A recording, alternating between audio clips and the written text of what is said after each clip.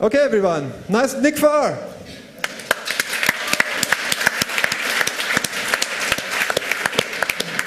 He just ran downstairs, so please let him get some air first. Okay, check. Hello? All right, good evening, everybody. I'm glad to see that this is a packed room. I'm really sorry I'm late, but they wrapped me in this. I'm actually not kidding. At the worst possible time. I think all of maybe... Well, I kind of whispered in Honk's ear like it's time to stop making sex jokes in Saw 1 and time to get me because I actually have to be on stage somewhere else. And he was like, oh, I'm sorry, we didn't know that, I'm sorry. And so him and Bug Blue pick me up off the stage and then carry me off, rip it off, and then I come running down here. Don't give them any ideas like that. Okay. I really hope it's not. But it probably is already on YouTube. Okay, anyway, thank you. I just wanted to thank, again, Shackspace for being so awesome. I know I'm wearing a Ramzite Labor lab coat. Can we get a round of applause for these guys? Seriously.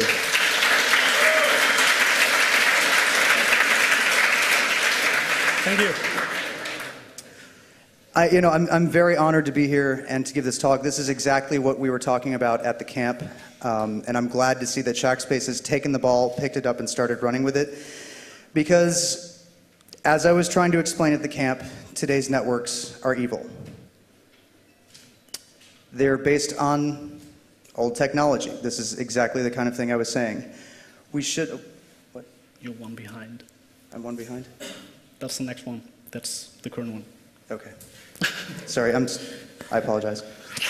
And I was just saying, why don't we have connections everywhere? Why is it so difficult to get connected? Why are people who live in rural areas or people who aren't, in heavily urban areas have really fast connectivity just because they don't live in the right place? Why is the old technology not allowing us to have better? Why is the old technology not allowing us to have absolutely unlimited internet everywhere that's fast, that's high quality, at a very affordable price? Why is the connection technologies that we use today based on old business models? I personally don't think that makes any sense. And I'm an accountant. I mean, the networks today, they're not open. They're proprietary, they're old-fashioned, and they're insecure. I mean, that's what we spend most of our time talking about at these conferences. But, oh, God.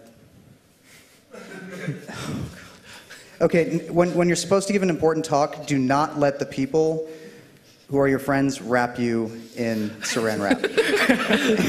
Okay. Right. Okay, I should probably look there. But things are changing for the better. I believe that there is this better solution out there. But, like I was saying at that camp, we're going to have to do it. Because it's not going to be the people that are providing these services today that are going to bring us into the future. I mean, the kinds of people that build systems that help us explore the moon and don't go back for 40 years cannot give us the network technologies that we know are possible, that everybody in here, I believe, knows are absolutely possible. We're going to have to do it ourselves, right here. Everybody who attends these congresses and hacker conferences all over the world.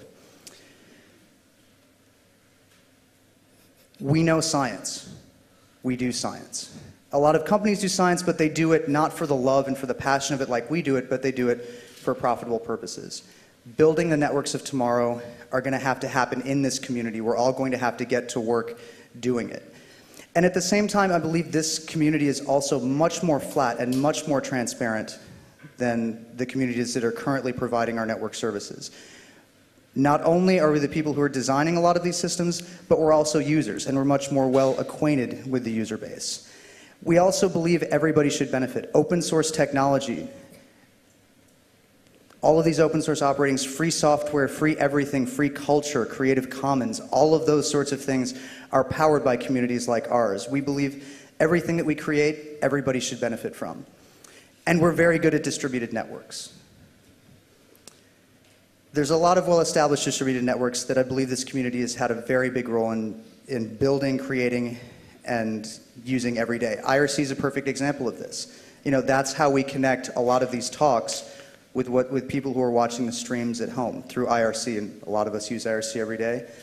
Skype, example, it's evil, but it's a distributed network. Tor, another perfect example for trying to protect our privacy, trying to protect rights that a lot of these people that are providing these services are trying to take away from us very, very incrementally for profit or for political purposes. SETI at Home is another perfect example of a distributed network for science. Freifunk, OSR, that's something that this community directly has a hand. Can I just get a round of applause for those guys, the people who are trying to provide free Wi-Fi.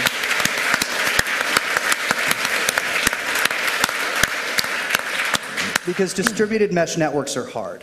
And of course, peer-to-peer networks like BitTorrent and importantly Bitcoin, you know, making money, the transfer of value, that's something that this community through Bitcoin has done really well, has experimented with, and has actually put into practice and made use. Basically, all of these technologies, things that we're developing, what do we want? World domination, right? Am I right? Right?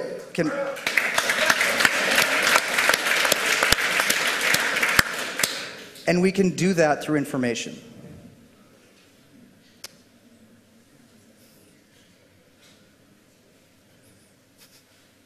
And we're doing that every day through sharing information and making fast, cheap, secure.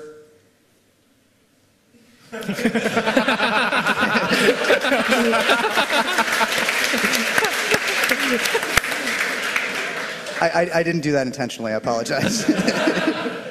Fast, cheap, secure, and reliable ways of making network connections accessible. That much is not a joke. That's something that we're working on and that we're doing every day. And even those of you, I know a lot of people at conferences like these will approach me and say, you know, I don't really feel like a hacker. I don't do certain things. That's all of those excuses, and I've been saying this for years, all of those excuses are invalid. Every single person in this room, no matter what you assess your technical capabilities as, can help, can join, can make a difference. Doing it very, very easily today. It all starts with a very simple, small device right here. No, bring it up, hold it. Yep.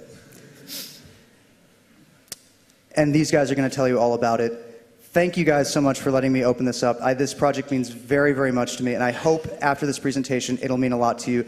Give these guys a huge round of applause for making the first step.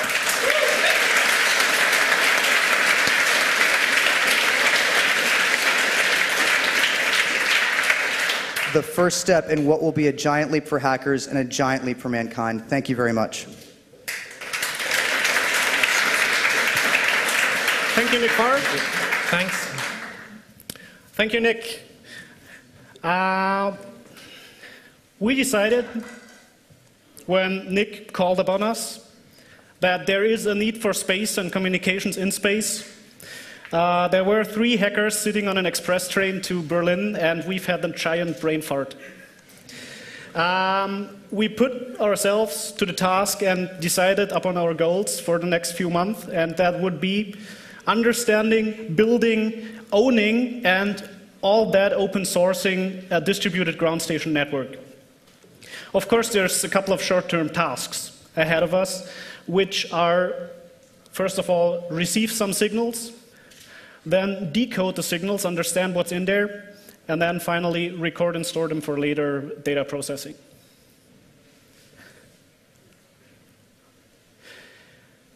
So there is a long way ahead of us, and we've identified a couple of things that we need to understand first. Satellite communication protocols, I bet there are a few. I don't know any yet.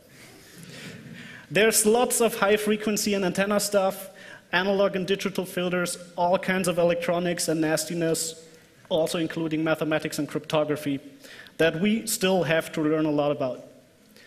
So, how do you get started? It's a really, really big project, and there's one article, though not hardware related but software centered, I would really like to recommend all of you reading if you're working on anything that's bigger than one page of code.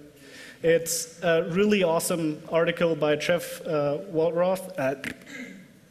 Wofford on how to not get stuck. And the basic idea is break it down into as small packets that you can work on as possible. And as I said before, knowledge is purely optional because I can tell from my own experience I don't know anything about HF or antennas. I build them anyway. So what do we want a ground station for? We want to do everything, and I have to admit that eierlegende Wollmilchsau sounds a lot more awesome than an all-purpose device. And that will not work, so we will work on something that is more like Unix and Power Rangers.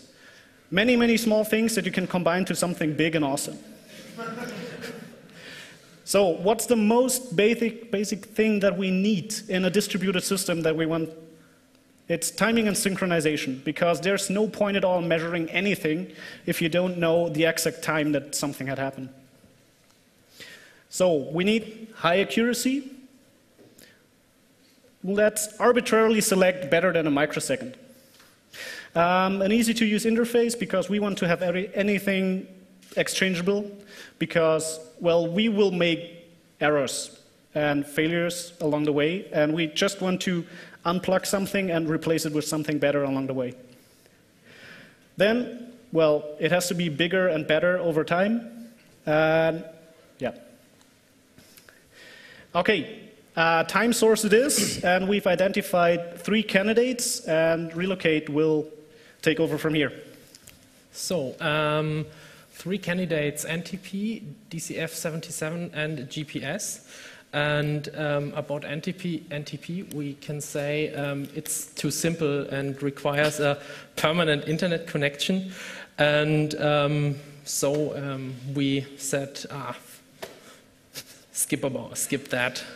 And we went to DCF77, which is the thing we know in Germany as Funkuhr. And it looked like a very simple task with this protocol, because you get 59 bits per minute, and with every coming bit you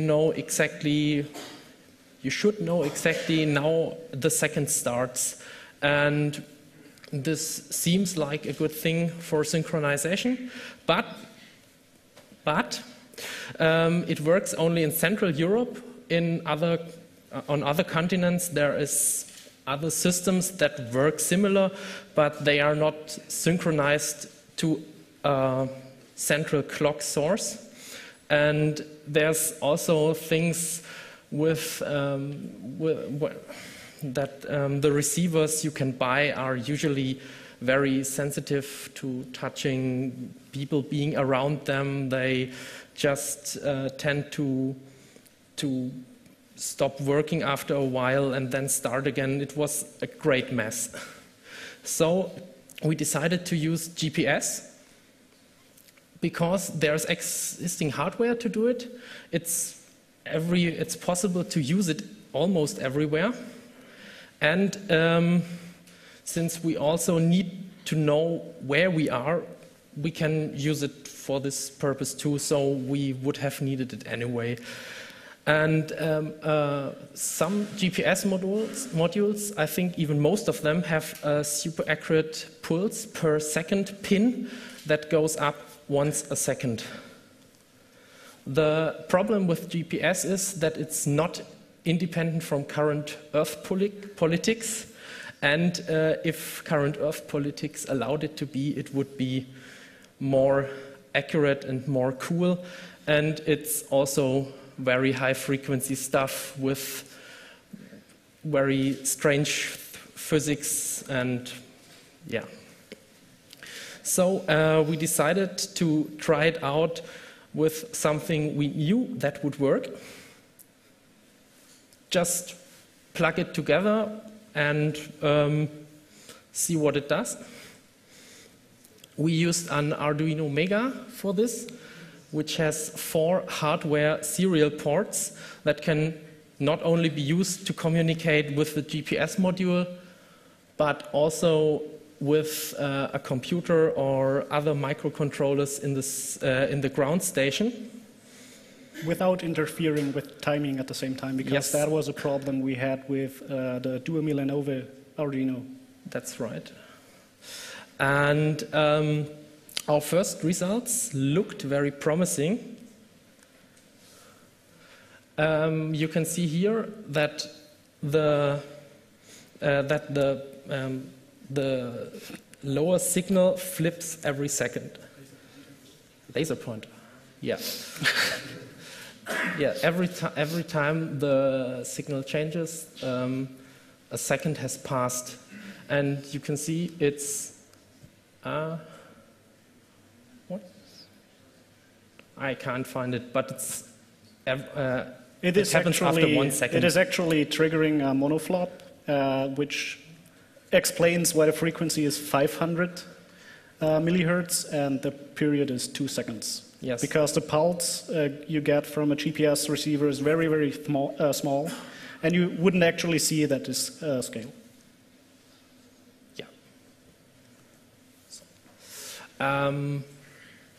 Yeah. So we know from the GPS module when the second starts, and the rest of the information, like which minute, which second, we can get by reading the NMEA information over the serial connection with the awesome hardware UART. So, but there's more.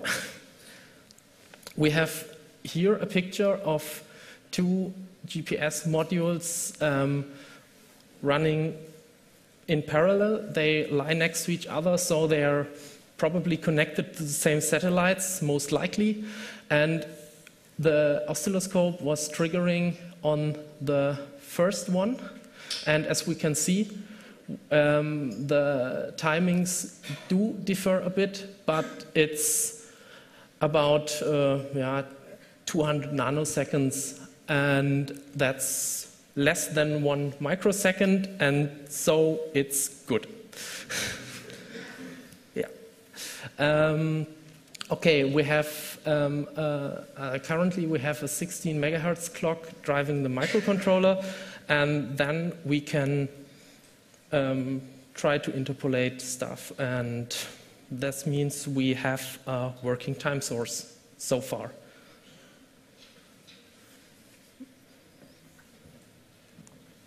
So the next step is a bit of design of the in the design of the station, of the ground station. We have to define a timing module because we want everything interchangeable. We need an accurate time source to do this. We need a higher frequency clock to increase the resolution of the module and to keep track of the time. And we have to interface it with I2C or I2C or an interrupt or something. We'll see about that. And the next step would be defining a positioning module that tells us the position where our ground station is. And also there are many possible things. You can use GPS, we can use GLONASS, we can use hard-coded coordinates because we have measured where the ground station stands and it's fixed there, or we can use the very new Galileo that was launched a few days ago. First launch. It was activated some days ago. It was activated some days ago. So, and this leads us to a ground station with these 3 modules. And I give back to Hades. So now we've got timing and positions. So what do we actually want to measure? Satellites at this point are a little difficult because we don't have any, but there's plenty of airplanes flying around over our heads. And each of those is sending a signal called ADS-B, which is just a beacon signal every commercial airliner is sending out. And it includes, besides the call sign, flight number, also the GPS position and time of each plane. Of course, there's a couple of cons there as well, because it is a signal sent at roughly gigahertz, and that is SHF, which in German is scheiß-hohe Frequenz. And scheiß-hohe Frequenz is really nasty, but that makes it also really awesome. Now, well, introducing the ham radio community, and I'm sure there are a few in here. Who is a ham radio operator? You guys are awesome. But, yes, a round of applause for all the ham radio operators. You do awesome stuff, and some of the documentation we found is really, really obscure. Here's some feedback. We had to build an antenna, and we decided, let's build a J-pole or a Slim Jim in the next iteration. That's the documentation we found. How to build a J-pole antenna. It was make this part here 22 centimeters, this one 6.5, and make this a centimeter or something, and then start nibbling off 2 parts here and 1 part there to tune it, and that is really obscure. I didn't learn anything from that. So we had to spend some time reading more documentation, and then we found this. It's actually here, that's 3/4 of a wavelength, and that's 1/4 of a wavelength, and then you have to adjust this little bit here to get the impedance down here to 50 ohms to match your cables, and that's how you actually learn something from it. So we've learned that you shouldn't document what you did, but how you did it, because only that way we can all learn from each other, and that is the main task here. So it is work, and many hackers document their stuff similar to this, and I just kindly want to ask, get better at documenting your stuff. You could also build a Slim Jim antenna, which is similar to the J-pole in design, kinda. It got a little more gain and some other details, which you can read about in the linked references in the end somewhere. Okay, we've got an antenna, and now we need to receive stuff. So we found actually that same ham radio operator that we got the weird documentation from, and he used old satellite TV tuners to receive ADS-B and decode it. We started doing that, and then noticed he's actually exploiting a hardware bug. It looked so good when we started. It wasn't. Anyway, we bought shit and got it working. This is a mini ADS-B module. It is kind of open. You can buy a kit, solder it. It's nice SMT components. I like that stuff. And even works in the BCC. Yes, and it even works in the BCC. You can come up to our desk and take a look at it. Yeah. And that's what it looks like. That's an airplane, if you can't tell. Anyway, we've got a signal. Now we need to do some more filtering and amplification, because the signal we get from the decoder is a little bit small. It's 0.1 to 0.3 volts, and that is not that much. Anyway, then we do some decoding measurement, and then we notice, oh shit, it's the 28th. Anyway, that's where we are at, and we actually get a lot out of this project, even along the way. So what do we get? We've got a distributed timing network that we can use to measure anything we want. You can measure your weather stations, airplanes, radiation, earthquakes. It really doesn't matter if you're measuring satellites or whatever. And we have plenty of GPS ground stations, if everything works out, that actually know their location. So we can do AGPS, which is assisted GPS, which makes it even more accurate for all kinds of other applications, because we know the position of the ground station and what the GPS thinks the position is. And we've got distributed time sources, which, well, everyone needs time. Next up, we actually have a second ADS-B receiver that we need to get working. Then we have to set up those two receivers a couple of miles apart, measure some signals, and calculate numbers. Then, if we don't get crazy along the way because it's so much high-frequency stuff, we'll try harder and build more, and there will probably be many, many dragons. And so far, there's been quite some collateral damage. We got lots of contacts into the ham radio community and the satellite community. We've built 3 antennas so far, despite our utter lack of knowledge. We've got 2 ADS-B receivers, as said before. We've got several GPS setups and many, many filters, some of which don't actually filter. Then we've got a GPS module that is made specifically for timing that we're going to take a look at. We've got one hacker lost in the lands of FPGA design because we need higher clock rates. And we've got one hacker lost to horology, which is the art of measuring time. He actually found a really nice paper, 100 pages. Yeah, tons of fun. Anyway, it's too much for us to do, and there's this little stuff that we got. The first try of getting anything to work. Lots of receivers and crap. It's fun to take that stuff apart. Anyway, how to contribute? You can do the usual stuff. Write code, talk to us, help us, share your expertise if you have any. I'm sure you have. And finally, if everything works out, set up a ground station. And we actually do have one guy here that has an application for all of this already. Andreas. Okay, now it's my turn.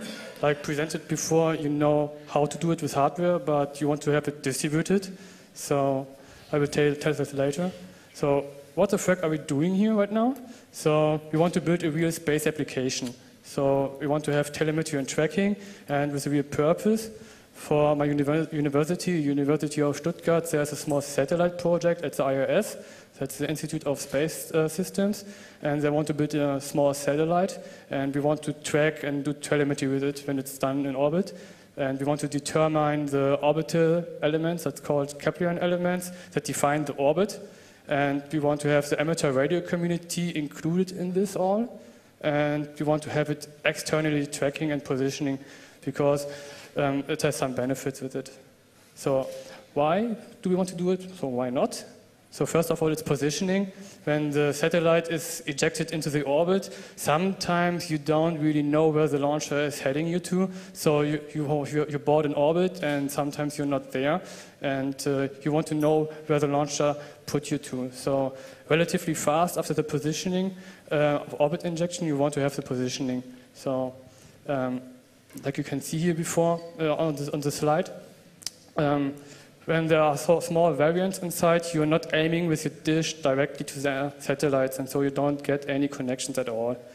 And we want to have it globally, and we want to have an independent service. Then afterwards, when the tracking is possible, we want to have also some kind of communication with the satellites. In this case, it's a so-called data dump mode. We want to get signals from the satellite, like some housekeeping data, the temperatures inside, and some other really important data that will be sent down. Then our distributed ground station network over there could fill in some gaps between the main nodes the satellite owner already rented, so you can fill some gaps over there. And the very, very last end of it, we want to have a possibility to command satellites. Okay, that's a really, really high expectation here. And there's almost nothing more important than data rates in space, so you could help us doing this and achieving it to be somehow a little bit cheaper then. And the last thing is, of course, to serve man in general, to have a telemetry and tracking of satellites for everybody, some derivatives beyond this current objectives, of course, and a science platform. And that's a picture how it's done currently. So there's a big satellite dish on some fields. That's a Raisting Satellite Earth Station, and we want to have something like this. That's that's somewhere nearby in building like Köln, and everybody should contribute, like not perhaps with this television satellite dishes, but with some other kind of antennas these guys are building right now. So how do we start? First of all, we need 4 dots, and these dots are reception stations. And we want to have some kind of reverse GPS, so you need to have at least 4 GPS satellites and a handheld device, and with 4 GPS satellites sending signals to your handheld device can calculate where it is, so we want to have it backwards. Your handheld device will send out something to the antenna, to the reception station, and then we will calculate it backwards. And this is done via pseudo-ranging, it's so called, and we have to have at least 4 stations because it's in 3D. And this is, it's easy somehow, but it's solving lots of linear equations with matrices. So that is nothing new. So the so-called Apollonius of Perga did this some 1,000 years ago, and his finding is already available in the internet. And there are some other papers describing how it will be done. So it won't end with 4 dots. We need to have U at some point, because you want to have more reception stations distributed all over the world. Because then we can enhance the accuracy of everything through multi-reception points, and then it will become a combinatorial problem with some exponential deterministic behavior. So the more stations you got, the more the computer has to calculate afterwards, but like shown here, your position accuracy will be much, much better, or at least we hope so. And now it's my turn. I'm from the Constellation platform that's already existing right now. We want to turn this basis and do this into a sensor grid. And we are a student group. We are a DGLR, that's the German Aerospace Society group, a young academics group, and we do applied sciences and youth-oriented aerospace research right now. And it's a really interdisciplinary collaboration. Like I said before, DGLR, Rechenkraft.net, SafeNet, some of them are already here, and of course Checkspace. So it's really, really interesting. And what we're basically doing is this, but that's not our machine. That's the HLRS, that's a supercomputer also based in Stuttgart. They are on the 12th place in the top 500 ranking. They have about 800 teraflops, but they cost 30 millions. And we are this small. Because we are relying on your computers, I will tell you afterwards. We have 2 teraflops right now, that's so in this range, but we only cost 300 euros, so it's rather cheap in this position. So and how do we do it? We do distributed computing with BOINC. I think everybody knows this. So you guys are donating idle PC time to science, in this case to our system, and we have about 2,000 users and 5,000 hosts PCs. And if we only can make 10% of them plugging in the antenna these guys are building, then we have a huge basis already distributed in about 66 countries all over the world. And currently they have nothing to do, just spending some idle time for a so-called ascent trajectory optimizer for a high-end student group at our university, and I'm doing the thrust optimization of them for the hybrid rocket system. So we could possibly and hopefully turn some of them and plugging in the antennas, so we also already get some distributed computing system as a basis of this. And we want to have the sensor data processed also on our system, and we also want to make these data available in raw form. So you can already start doing some good things for science currently right now. So this is nothing new. This has already been done. The Quakecatcher network is already doing this with some accelerometers built in some Macs, or with a small USB device you can plug in anywhere. And that's my favorite. It's called Radioactive at Home. You can measure radioactive background stuff at your home. So that's nothing new. You have this as another application. So going back to you, and we need some more help with volunteers. That are you, amateur radio experts, and of course institutes like universities and other important persons. And we want to have antenna modes with fixed single antennas. That's the basic stuff everybody can participate in.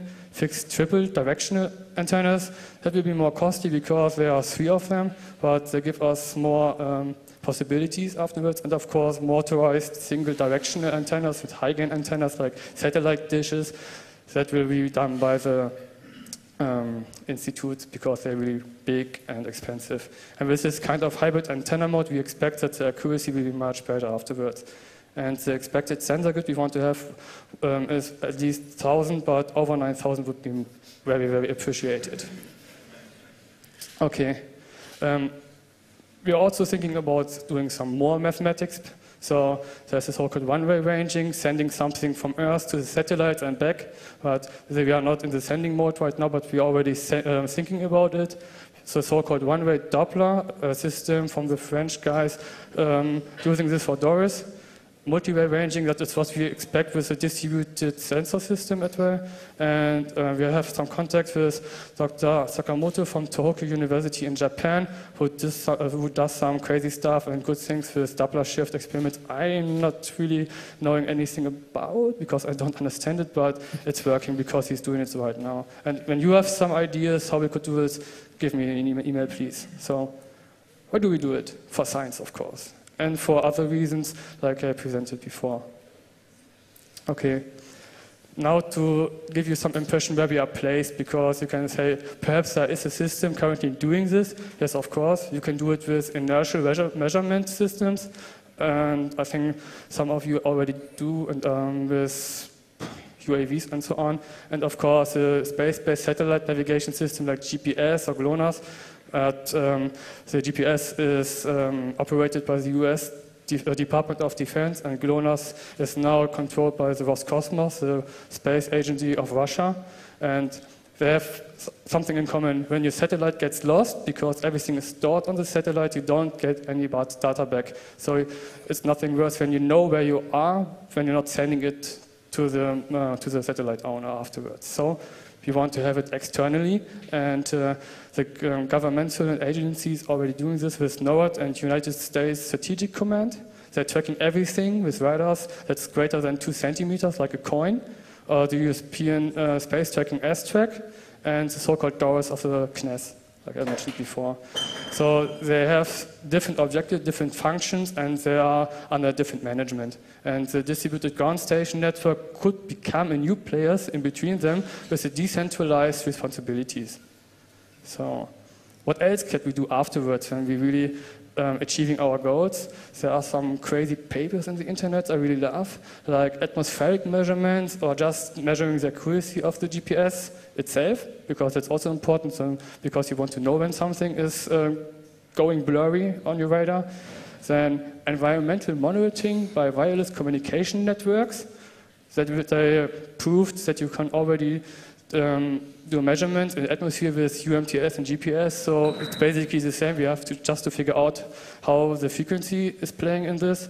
Perhaps thunderstorm, strikes and cell detection, or that's my favorite, nuclear detonation detection. I'm not sure how that works, but I found a paper explaining this, and I would really love to detect one. So not because the detection, but I want to prove somebody is playing around in their foregarden. Okay. We talked about the antenna system. We also need a beacon. That's a concept, nothing more. We want to transmit something. We need a protocol for it. We have to establish a data rate, what we need for the complete cycle, and of course for the use data, that's important. And the ham radio community know OSCAR, that's the orbital satellite carrying amateur radio. I would also like to have an own ID for our purposes. And in this case, there's another interdisciplinary partner, the Aerospace Lab in Stuttgart-Herrenberg.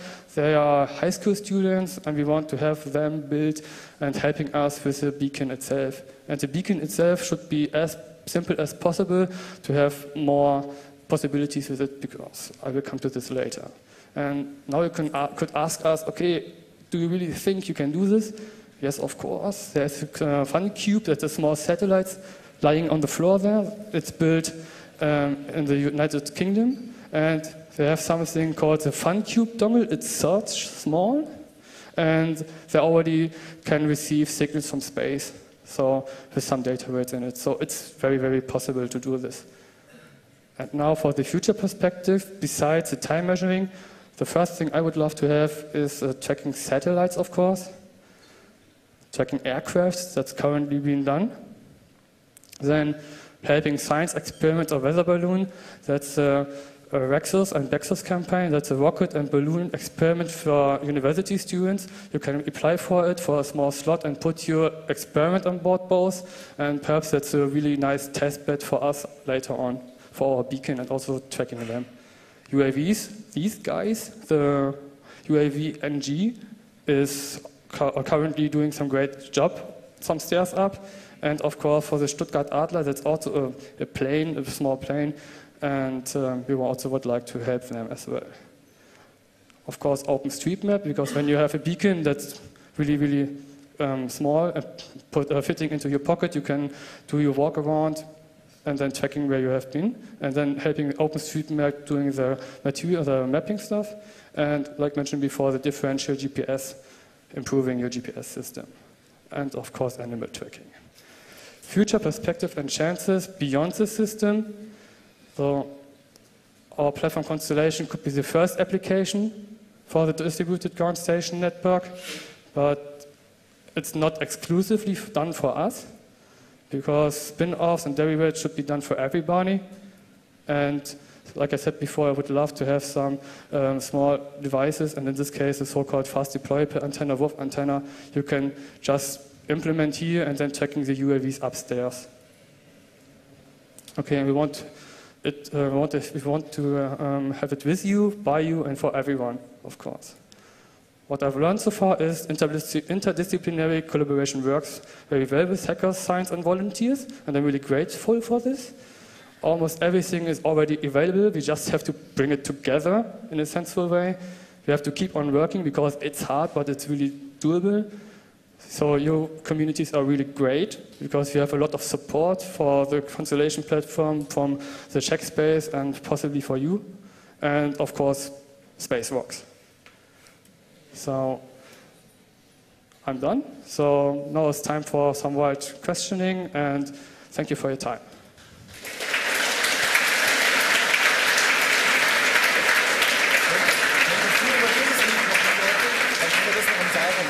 Thank you so much.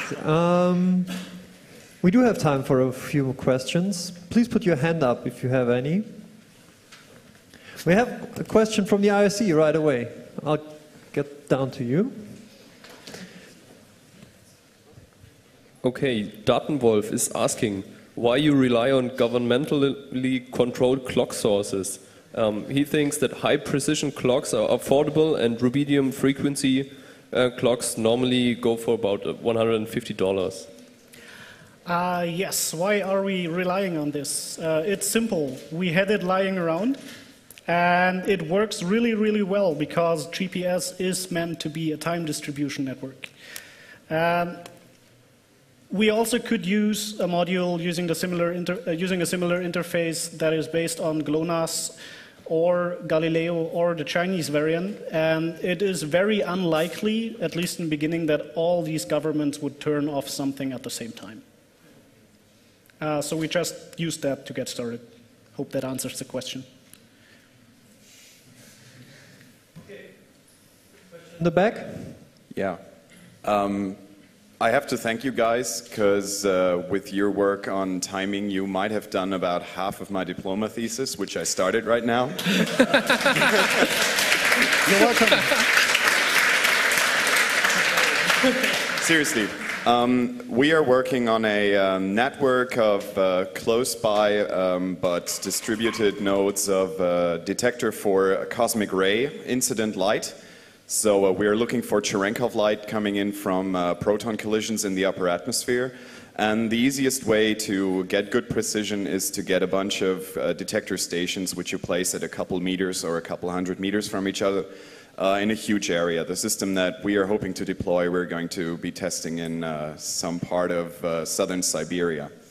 And actually for the timing that we've been thinking about, nothing much is worked out yet, which is why it's perfect that I got to see this talk.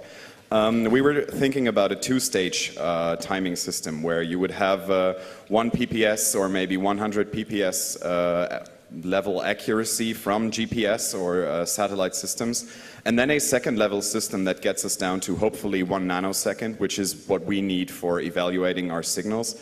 And I think the system that you described with the Arduino board, which is perfect because we've been struggling with closed hardware, could serve as a first-level module or even the timing module of some maybe not so time-critical science applications.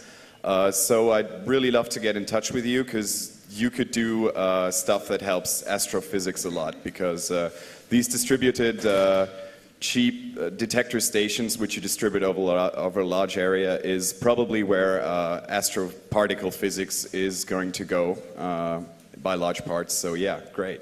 Here we are. That is good to hear, that people actually are needing this, and it's not just us having brain farts. So feel free, by all means, to come upstairs to our desk. You cannot miss it if you look for the big posters, and we'll have a talk. Any more questions? Yes, we do have more questions from the IRC. That's 28C3 SAR2 in this case on Freenode. So Fidepus asks what he has to do to become a dot in the grid. He wants to build hardware. That is good. That is a good question. Talk to us probably would be a good start. He can sign up for this mailing list here. It's public. Just sign up there, ask us questions, or come up to us here at the Congress and we'll talk about the details.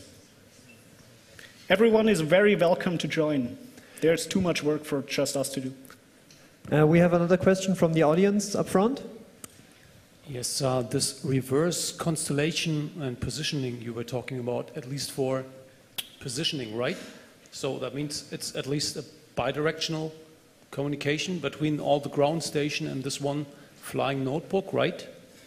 What's the frequency band and the output, the field strength intended to have? Okay, the reverse GPS is just an example to present you how it's done. But every antenna these guys are building have to have a small device that's really measuring your position, or you have to put it in because you know the time when the signal is going to the antenna from our beacon and the position of each and every antenna. And then you can calculate. No. We just have to receive it from somewhere. So manually putting in, that's something really very difficult for some persons. But when we put in a GPS or whatever, like donut system and so on, it's also already also measuring the position itself. So we don't have to be bidirectional because then it's sending, and we don't have the license for this yet. So we're talking about just receiving. Just receiving and listening to whatever is going to the antenna.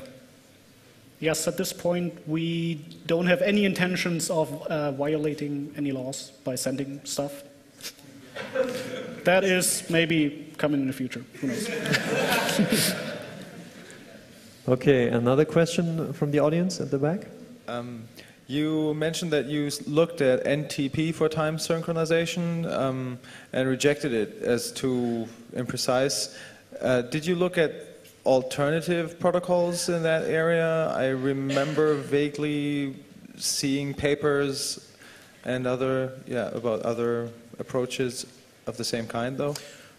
One thing that was very important to us was that the ground station should be independent, at least independent for a while from an internet connection.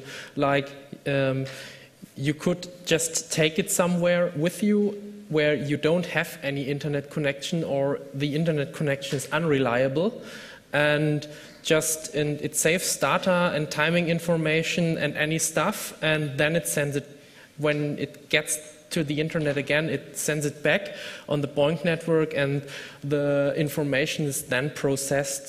So since we need to keep the clocks constantly in sync, it would be bad to be dependent from the internet or any other network.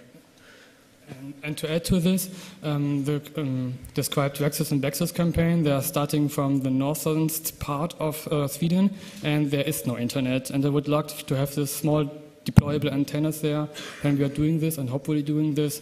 And we would to have it modular, so then you have GPS module you can stick in, or some other sources, and it just depends on your application you want to do with it. Yes, it's a little bit of a chicken-egg problem, because we want to get rid of the cable-bound internet, and if we depend on internet for our most basic thing, the timing, that is kind of a problem. Does this answer your question? Okay, it does. We do have another question from the IRC. Bibor wants to know if you ever heard of MSAT.